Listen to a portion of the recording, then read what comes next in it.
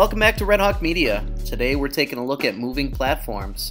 And what we want to focus on here is the basics of the moving platform so that our character can jump on the platform, move along with the platform smoothly and not bounce around, and be able to jump off of the platform. And that's really the important features that we want to have here. So let's take a look at the essentials. First off, in the description, I've got a download for a prefab that is a moving platform. And you can go ahead and import that as an asset or drag it directly into your prefabs if you want. And I just want to show you some of the details of what the moving platform is made up of so that you can start to use it, one, as a moving platform, but as a number of other things too. So, moving platform. First thing is, I've got an empty object here that I've called moving platform.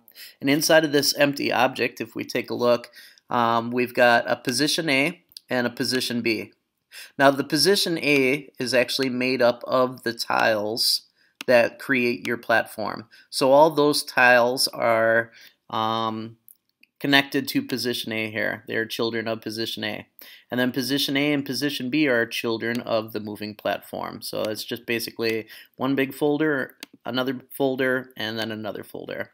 Now position B doesn't have anything in it. It's actually an empty object. And that empty game object is actually the reference point for the moving platform. So position A would be the starting position. So if you look over here, we've got the starting position in the scene, and then position B I've set up down below here, and that means that from position A it'll move directly to this in a straight line. And of course you can make this move sideways, you can make this move any direction that you want, and of course this same exact concept could be applied to something other than a platform. So on the platform itself, there are a few other elements that are important to make this all work. On the moving platform, you have a platform movement script that you'll need to drop on there. And actually it'll be included with the prefab, so you won't have to do that. But if you were going to take something else and make it move, you would use the platform movement script to actually create that movement. Now another necessity is on the overall folder that you've got all of your objects in, you have to include a rigid body. And the rigid body allows you to apply the physics to it so that it'll start moving. Next up, in position A, where all of our tiles are, you have your basic box collider, and then you have a platform effector. Notice that the box collider is used by the effector, and then you've got the platform effector here in 2D. The important part here, which is how the code is written for this particular platform, a lot of platforms you land on them and then you bounce as it goes down. This platform you actually become part of it as you jump onto it. But to make that happen, you have to include in the collider mask, you have to have platform checked and falling checked. What that means is that when your character is falling, it will interact with the platform.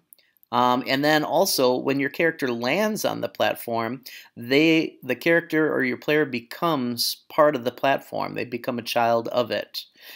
This is all made possible because we have to create some layers. Now this is a necessity to do. This won't happen when you import your prefab, so you'll have to go in and manually do this. Now the layers that we're talking about are platform and falling. If you don't have those, which most likely you won't, you're going to go in here and you're going to create those layers. And we've been in this area before when we created tags and sorting layers, but now we're in the layers, and your first available layer is layer 8, and that's going to be your platform layer. And then layer 9 is going to be your falling layer. You get those two layers in there. They are case sensitive because they refer back to some of the code that's in the platform movement script, and also in your player script as well. So that all gets kind of updated so that your player can interact with those things. That being said, we could take the same exact idea and we could tie it to perhaps like a moving saw. Now you can see the same exact principles here. I've got a moving saw folder, I've got a rigid body on there, I got the platform movement script, I've got a sprite render, and I've got an animator on there to get the moving saw actually animated itself so it spins. I've got a position A and a position B. The position A is just the sprite that makes up the saw, And you can see that it's got a circle collider on there, and I put my saw script on there too, which was previously included in one of the tutorials here. But that'll allow the saw to actually spin 360 degrees, and then it will move from point A to point B. So if we take a look at this, here's my position B right up here, and position A is down here, and when I hit play, you'll see that saw moving between the 2 points here. So the same exact idea as the platform, but now I've got it tied to a saw. Here's another rendition of this where I tied it to an object, but the way that I tied it to the object, I didn't put it right in the center of the object so that it's rotating around the center. It's rotating around one of the outer edges. I thought it just added a little bit something different. And of course, lots of different ways. We could make an entire wall or platform move as if it's collapsing or it's moving up and down. However you want to use this, get creative with it. But a lot of possibilities here, and I'm hoping you get a chance to use that. Thanks for joining us for another episode of Red Hawk Media.